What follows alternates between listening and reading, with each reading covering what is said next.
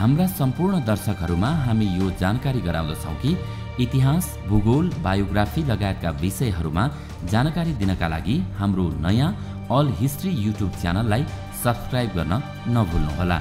All history YouTube च्यानलको link तल डिस्क्रिप्सनमा रहेको छ।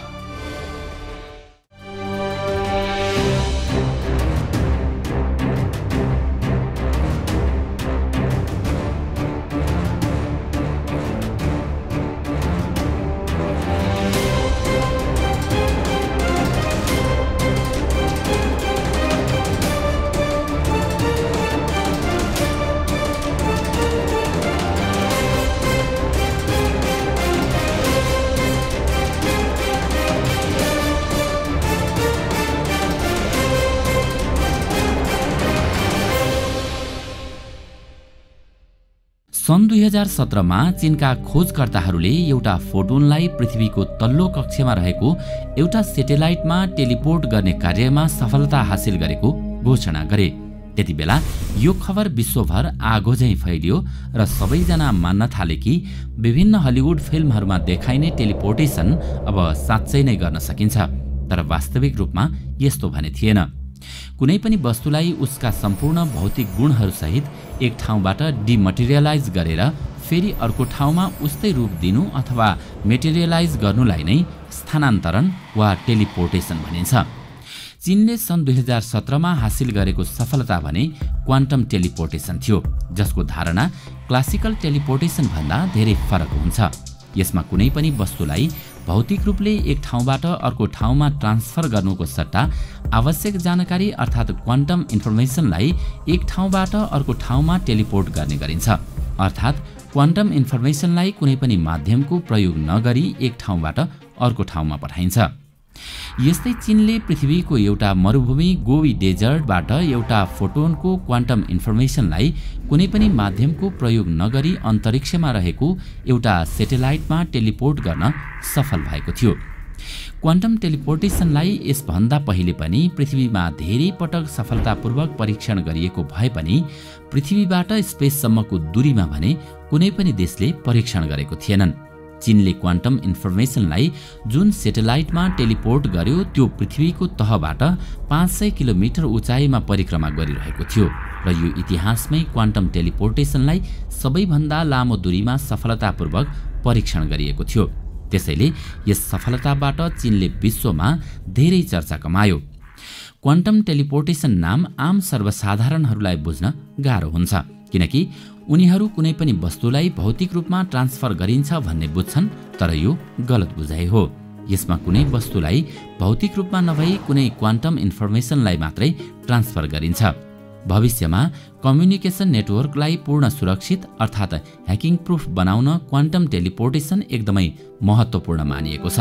दर्शकहरू, आजको यस श्रृङ्खलामा तपाईलाई क्वान्टम टेलिपोर्टेसन के हो, के कसरी काम गर्छ अनि भविष्यमा यसले कम्युनिकेसन नेटवर्कलाई ह्याकिङ प्रुफ कसरी बनाउन सक्छ भन्ने विषयमा जानकारी दिनेछौँ। तर आज हामी विशेष अनुरोध गर्छौँ, कृपया यो भिडियोलाई नछुटाई सुरुदेखि अन्तसम्म हेर्नुहोला, किनकि तपाईलाई आजको यो भिडियो बुझ्न अलिक कठिन हुन सक्छ, तर अत्यन्तै महत्त्वपूर्ण छ। क्वान्टम टेलिपोर्टेसन भन्नाले कुनै पनि वस्तुलाई भौतिक रूपले एक ठाउँबाट अर्को ठाउँमा टेलिपोर्ट गर्नु नभई क्वान्टम इन्फर्मेसनलाई मात्रै कुनै माध्यमको प्रयोग नगरी एक ठाउँबाट अर्को ठाउँमा टेलिपोर्ट गर्नु भन्ने बुझिन्छ। अर्थात् हामी क्वान्टम टेलिपोर्टेसनको प्रयोग गरेर क्वान्टम इन्फर्मेसनलाई एक ठाउँबाट अर्को ठाउँमा क्षणभरमै पठाउन सक्छौँ। यहाँ नो क्लोनिङ र नो डिलिटिङ सिद्धान्त अनुसार क्वान्टम इन्फर्मेसनलाई न कपी गर्न सकिन्छ न त नष्ट अर्थात् डिस्ट्रोय नै गर्न सकिन्छ। जब क्वान्टम इन्फर्मेसन यहाँबाट त्यहाँ सफलतापूर्वक ट्रान्सफर हुन्छ, तब ओरिजिनल क्वान्टम इन्फर्मेसन कुनै अन्य रूपमा परिवर्तन हुन्छ, किनकि यहाँ रहेको पार्टिकल सबै क्वान्टम इन्फर्मेसन क्षणभरमै यहाँ आइपुग्छ र यस्तो लाग्छ कि मानौ त्यही पार्टिकल पुरै टेलिपोर्ट भएर यहाँ आएको हो। यही कारण हामी यसलाई क्वान्टम टेलिपोर्टेसन भन्दछौँ। अब यो क्वान्टम टेलिपोर्टेसनले कसरी काम गर्छ भन्ने बारेमा राम्ररी बुझ्नका लागि सबैभन्दा पहिले तपाईलाई क्वान्टम इन्ट्याङ्गलमेन्टको बारेमा जानकारी दिनुपर्छ। केही खास परिस्थिति अर्थात् सर्कमस्टेन्सेसमा एउटा पार्टिकललाई विभाजित गरेर एकैपटक दुईवटा पार्टिकल बनाइन्छ र जब ती दुवै पार्टिकलका प्रोपर्टिज एक आपसमा यस प्रकारले जोडिन थाल्छन् तब तिनीहरू कम्बाइन्ड सिस्टमको जस्तै कार्य गर्न थाल्छन्। अर्थात् कुनै एउटाको स्पिन माथि फर्केको हुन्छ भने अर्काको स्पिन तल फर्केको हुनेछ। अर्थात् यिनीहरू ठिक विपरीत हुन्छन्। यस्ता पार्टिकल्सलाई इन्ट्याङ्गल पार्टिकल्स भनिन्छ। अब यी पार्टिकल्सहरूलाई जति टाढा राखे पनि ठिक त्यही समयमा यी एक अर्कालाई सधैँ असर गर्ने गर्छन्। त्यसैले महान वैज्ञानिक आइन्स्टाइनले यस अवस्थालाई स्पुकी एक्सन एट द डिस्टेन्स भनेका थिए। पक्कै पनि तपाईले यहाँ क्वान्टम इन्ट्याङ्गलमेन्टको बारेमा त बुझ्नुभयो होला। अब हामी क्वान्टम टेलिपोर्टेसन कसरी काम गर्छ त यसबारे बुझ्ने कोसिस गरौँ। मानौ यहाँ राम र श्याम नाम गरेका दुईजना साथी छन् जो एक अर्कोबाट धेरै टाढा छन्। रामसँग एउटा सी नामक फोटोन छ र ऊ श्यामलाई त्यो सी नामक फोटोनलाई ट्रान्सपोर्ट गर्न चाहन्छ। त्यसैले अब यहाँ यस कामका लागि रामलाई एक इन्ट्याङ्गल पार्टिकलको एक जोडी अर्थात् पेयर आवश्यक पर्छ। अब ऊ एक इन्ट्याङ्गल पार्टिकललाई आफूसँग राख्नेछ भने अर्को इन्ट्याङ्गल पार्टिकललाई श्यामका लागि पठाउनेछ, किनकि इन्ट्याङ्गल पार्टिकलले एक अर्कालाई असर गर्नेछ। ती दुवै पार्टिकललाई मेजर गरिसकेपछि रामसँग रहेको इन्ट्याङ्गलको स्पिन माथि फर्केको पाइनेछ भने श्यामसँग रहेको इन्ट्याङ्गल पार्टिकलको स्पिन निश्चित रूपमा तल फर्केको हुनेछ। र फेरि मेजर गर्दा रामसँग रहेको इन्ट्याङ्गल पार्टिकलको स्पिन यदि तल फर्केको रहेछ भने श्यामसँग भएको अर्को इन्ट्याङ्गल पार्टिकलको स्पिन निश्चित रूपमा माथि फर्केको हुनेछ, किनकि यहाँ हामी क्वान्टम पार्टिकल्सको बारेमा कुरा गर्दैछौँ। हामीले यहाँ टेलिपोर्टेसनको कुरा गरिरहँदा अर्को महत्त्वपूर्ण सिद्धान्त सुपरपोजिसन प्रिन्सिपललाई ध्यान दिनुपर्ने हुन्छ। सुपरपोजिसन प्रिन्सिपलले हामीलाई यो बताउँछ कि जबसम्म क्वान्टम पार्टिकल्स अब्जर्भ वा मेजर गरिँदैन तबसम्म तिनीहरू आफ्ना सबै सम्भावित स्टेटहरूमा रहेका हुन्छन्, जसलाई हामी सुपरपोजिसन स्टेट भन्दछौँ। तर जब हामी उनीहरूलाई अब्जर्भ तथा मेजर गर्दछौँ उनीहरूको वेभ फङ्सन कोल्याप्स हुन जान्छ र अन्त्यमा तिनका सबै पोसिबल स्टेटहरूमध्ये हामीलाई एउटै स्टेट प्राप्त हुन्छ। उदाहरणका लागि यदि स्पिनको कुरा गर्यौं भने जबसम्म हामीले क्वान्टम पार्टिकलको अब्जर्भ गर्दैनौँ तबसम्म उनीहरू तलमाथि दुवैतिर फर्किरहेका हुन्छन्। तर जब हामी अब्जर्भ गर्छौं उनीहरूको त्यो क्रम समाप्त अर्थात् कोल्याप्स हुन जान्छ र अन्त्यमा हामीले त्यो स्पिनलाई या त माथि फर्केको देख्नेछौँ या तल फर्केको देख्नेछौँ। जबसम्म रामले आफूसँग रहेका सबै फोटोनहरूलाई मेजर गर्दैन तबसम्म ती फोटोनहरू सुपरपोजिसन स्टेटमा रहन्छन्। यदि जब रामले दुवै फोटोनहरू सी र ए लाई इन्डिभिजुअली मेजर गर्छ तब दुवैको वेभ फङ्सन कोल्याप्स हुन जान्छ र दुवै फोटोनहरू एक पर्टिकुलर स्टेटमा जानेछन्, जसकारण राम फोटोन सी लाई टेलिपोर्ट गर्न पाउने छैन। त्यसैले राम यी दुवैलाई इन्डिभिजुअली मेजर गर्नुको सट्टा यिनीहरू दुवैको कम्बाइन्ड स्टेटलाई मेजर गर्नेछ। यही विशेष प्रकारको मेजरमेन्टलाई बेल स्टेट मेजरमेन्ट भनिन्छ। यसको माध्यमबाट यी कुन फोटोन कुन स्टेटमा छ भन्ने पत्ता नलागे पनि यी दुवै फोटोनका स्टेटहरू बीचको सम्बन्ध के छ भन्ने कुरा अवश्य पत्ता लगाउन सक्छौं। मेजरमेन्ट रुल अनुसार क्वान्टम पार्टिकल्स मेजर गरेपछि तिनका वेभ फङ्सन कोल्याप्स हुन जान्छ र त्यो सबै सम्भावित ठाउँहरूमध्ये कुनै एक पर्टिकुलर स्टेटमा जाने गर्दछ। यसैले जब राम आफूसँग रहेका यी दुवै फोटोनहरूको कम्बाइन्ड स्टेटको मेजर गर्नेछ तब यो फोटोन सी फोटोन ए सँग इन्टरेक्ट गर्नेछ, किनकि यो फोटोन ए सँग पहिलेदेखि नै इन्ट्याङ्गल थियो।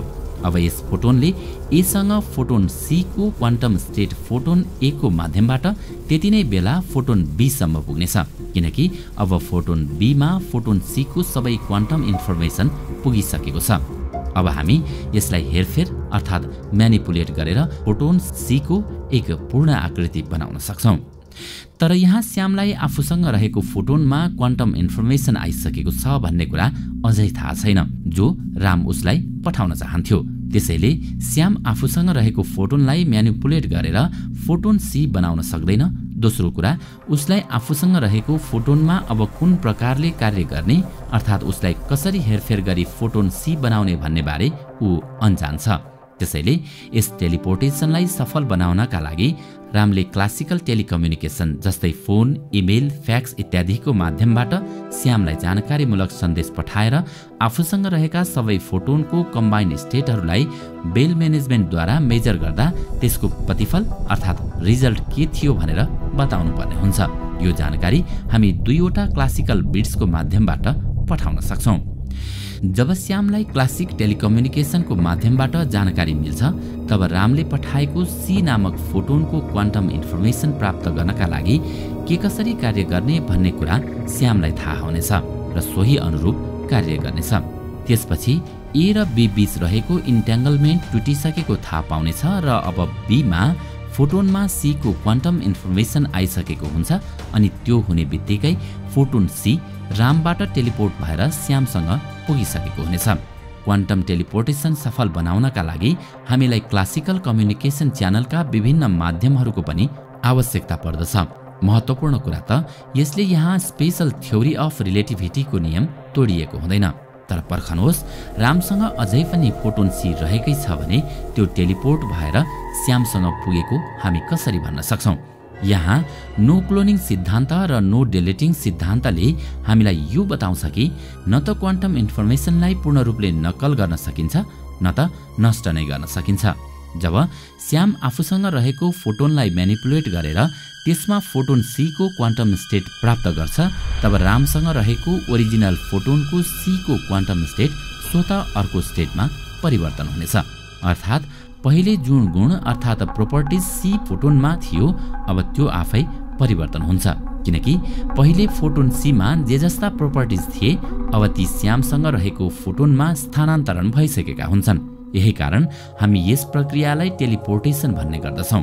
अब तपाईले देख्नुभयो क्वान्टम टेलिपोर्टेसनमा कुनै पनि वस्तुलाई भौतिक रूपमा स्थानान्तरण गर्ने नभई क्वान्टम इन्फर्मेसनलाई मात्रै पठाइन्छ। दर्शकहरू, यहाँसम्म हामीले क्वान्टम टेलिपोर्टेसनको बारेमा थाहा पायौं।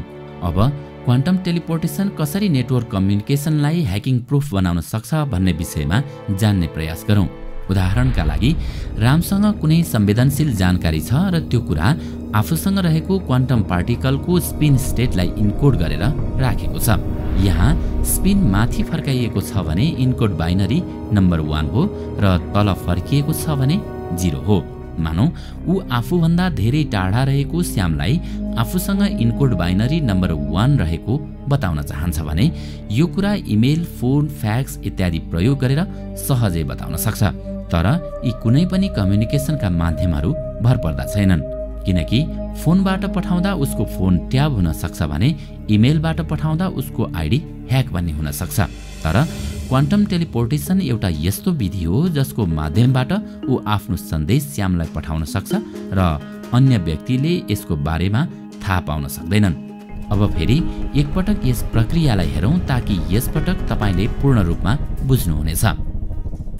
रामसँग पहिले नै एक क्वान्टम पार्टिकल छ जसमा उसले राखेको इन्कोडेड मेसेज छ र यस मेसेजलाई श्यामसम्म सुरक्षित तवरले पुर्याउन उसलाई एक इन्ट्याङ्गल पार्टिकलको पेयर आवश्यक पर्छ र एक पार्टिकल रामले राख्नेछ भने अर्को इन्ट्याङ्गल पार्टिकल श्यामलाई दिनेछ। अब ऊ आफूसँग रहेका दुवै क्वान्टम पार्टिकलको कम्बाइन्ड स्टेटलाई मेजर गर्नेछ, जसलाई हामी बेल मेजरमेन्ट पनि भन्ने गर्छौं। यस मेजरमेन्टको माध्यमबाट उसलाई कुन क्वान्टम पार्टिकलको स्टेट कुन हो भनेर थाहा हुँदैन, तर उसलाई ती पार्टिकलका स्टेटहरूको सम्बन्धका बारेमा अवश्य जानकारी हुनेछ।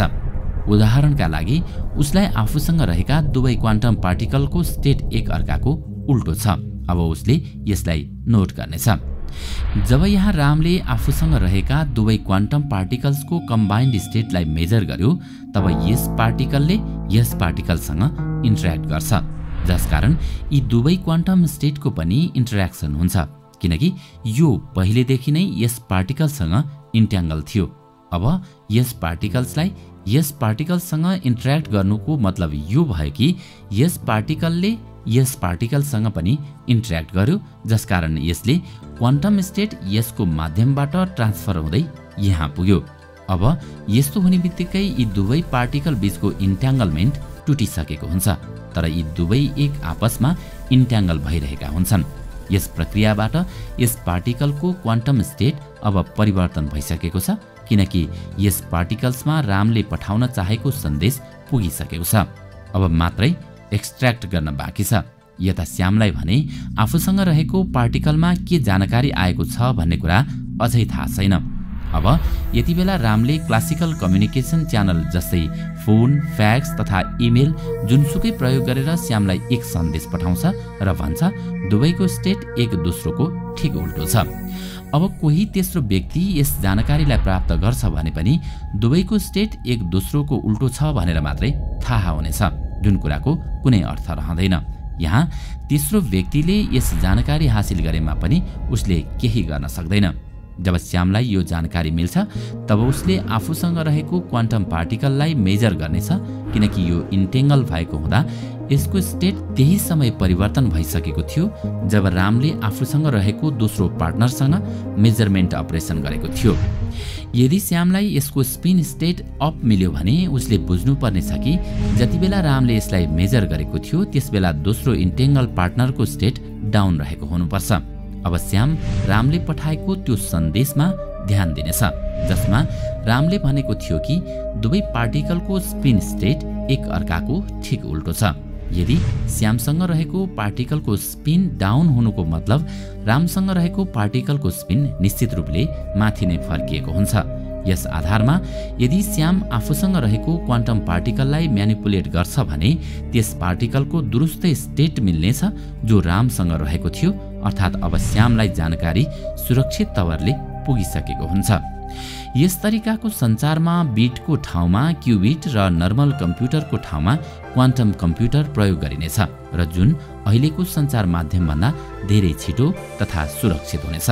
तर यस प्रकारको सञ्चार माध्यम बनाउन हामीलाई एक नभई कैयौं इन्ट्याङ्गल पेयर आवश्यक हुन्छन्, किनकि एक इन्ट्याङ्गल पेयरको माध्यमबाट हामी एक क्युबिट मात्रै टेलिपोर्ट गर्न सक्छौं। त्यसैले यो प्रक्रिया जति रोचक छ त्यति नै गाह्रो अर्थात् कठिन पनि छ, जुन अहिलेको प्रविधिले सम्भव हुँदैन। यसका लागि अझै केही वर्ष प्रतीक्षा गर्नुपर्ने देखिन्छ। दर्शकहरू, तपाईलाई के लाग्छ? के भविष्यमा वैज्ञानिकहरू कुनै पनि वस्तुलाई टेलिपोर्ट गर्न सफल होलान् त? आफ्नो विचार कमेन्टमा अवश्य लेख्नुहोला। आजको श्रृङ्खला तपाईलाई राम्रो लाग्यो भने लाइक तथा शेयर गरी हाम्रो च्यानललाई सब्स्क्राइब गर्न नभुल्नुहोला र साथमा रहेको बेल आइकन पनि थिच्नुहोस् ताकि हाम्रो नयाँ भिडियोको जानकारी सबैभन्दा पहिला तपाईलाई प्राप्त होस्। आजको लागि यति नै। अर्को भिडियोमा अझै रोचक तथा जानकारीमूलक सामग्री समेटी आउनेछौँ। तबसम्मको लागि बिदा दिनुहोस्। नमस्कार।